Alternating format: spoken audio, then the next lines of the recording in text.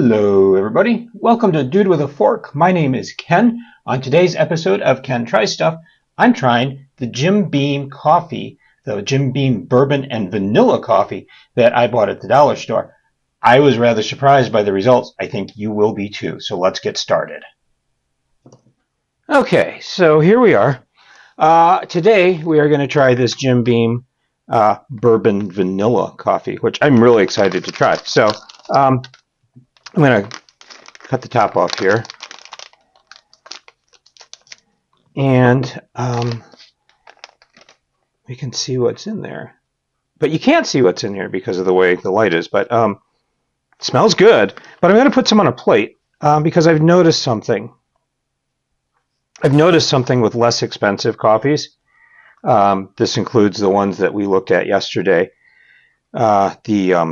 Well, I looked at yesterday. I don't know when this video will come out.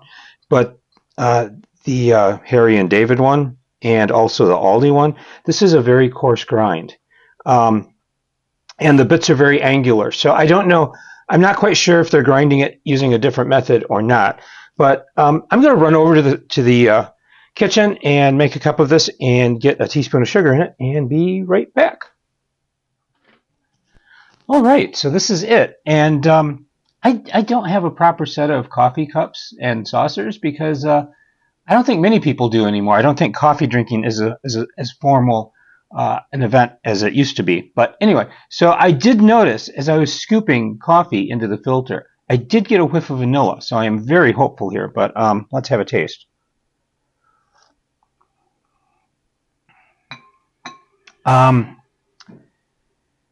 First impression, that's really, really good coffee.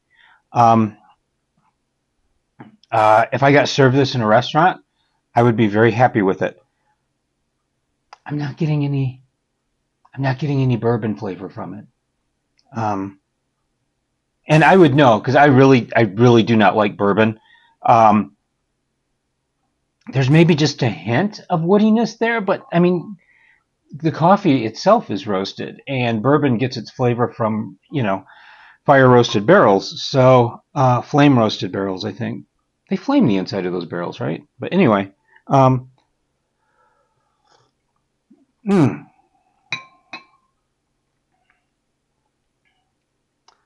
getting just a hint of vanilla. A little tiny hint of vanilla. This is really good coffee. I like it. Even if it weren't sold as bourbon vanilla, I would really enjoy it. I'm just not getting a strong bourbon flavor.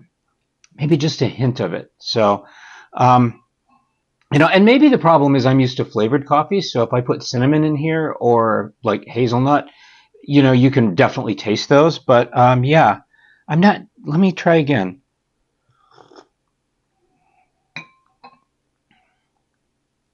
I'm getting more vanilla as I get further down the cup. So I think this is a case where the flavor is probably going all the way to the bottom. So when I get to the bottom, it's probably just going to be amazing. So maybe we'll pause and come back when I get to the bottom. Well, as you can see, I am right at the bottom of the cup. And the one thing I have definitely noticed is that I am getting a more pronounced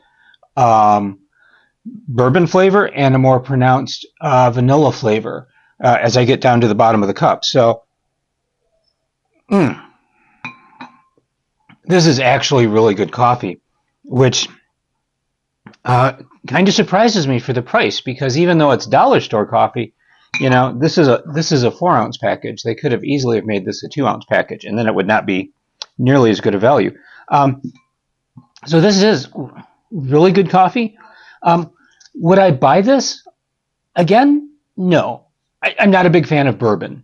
And I love vanilla, but there are other ways to get vanilla into my coffee. I do have some French vanilla from Target that I need to try.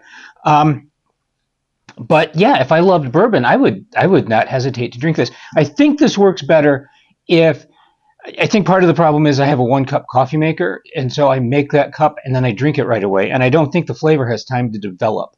I think if you were putting this into like a 4-cup or an 8-cup coffee maker and you had that pot of coffee sitting there, I think each cup that you drink is probably going to taste stronger. And I think that's probably true of this one, although by the time I got to the bottom of this one, there still wasn't a whole lot of flavor. Nothing like what I'm tasting here. So, yeah, I do recommend this. If you like bourbon, you will get that bourbon flavor.